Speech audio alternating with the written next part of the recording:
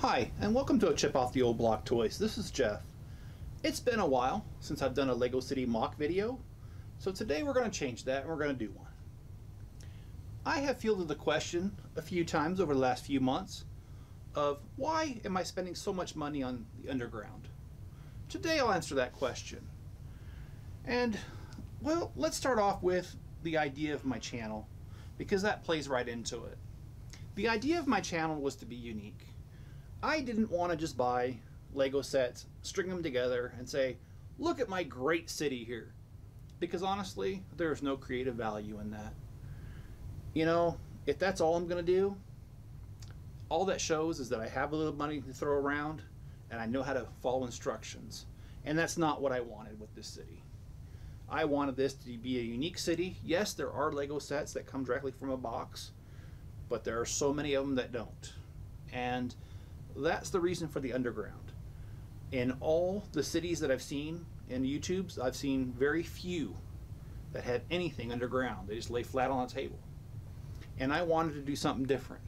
And so I've got a sewer, and that can be found right here. I'll zoom in on it. You see a little bit of water. And you know, you've got a little alligator, and you got a mouse in there, some snakes, frogs, all kinds of wildlife in there. And you've got some rungs there for a ladder to get up to the street level there, as you see on the right there. You know, you got the stairs on one side of the wall, and then you have the rungs on the other side of the wall.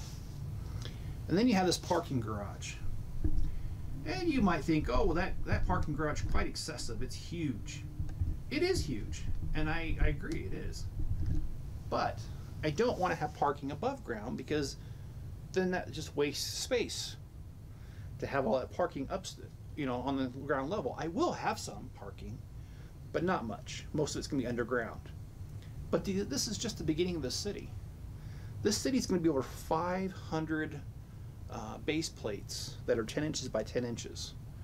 And we literally, as of right now, we only have 53, 10% laid down.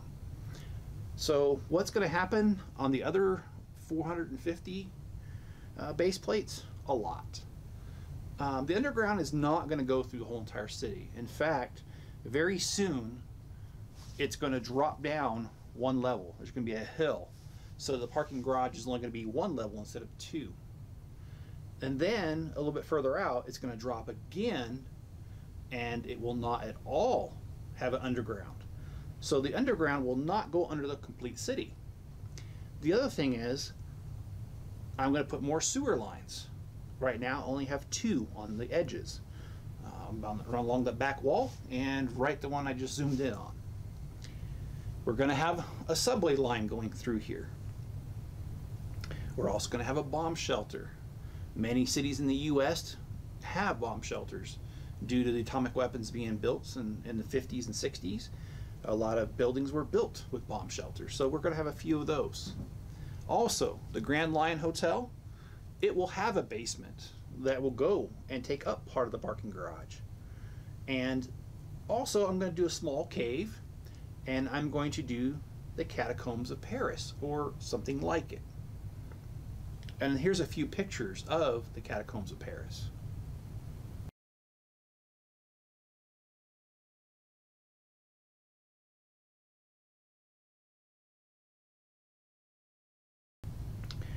There are a couple other ideas I have, but because those ideas are so far off in time, I don't want to reveal them.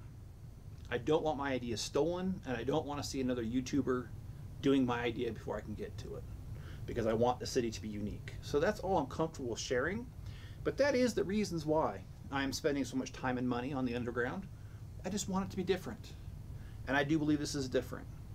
And I hope you guys think this is different enough to hit the like button and to subscribe if you haven't already, and leave me a comment below.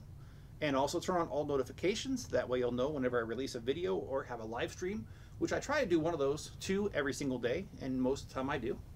If you want to support the channel, you can share this video or another video on other social media platforms and get the word out. The channel's here. Another way you can do it is head over to Bricklink. We have a store. It's called a Chip Off the Old Block. We have a little over 1 million pieces as of this recording. So if you want pieces and you want them fast, head over to my store. Links in the description. We ship usually within 24 business hours.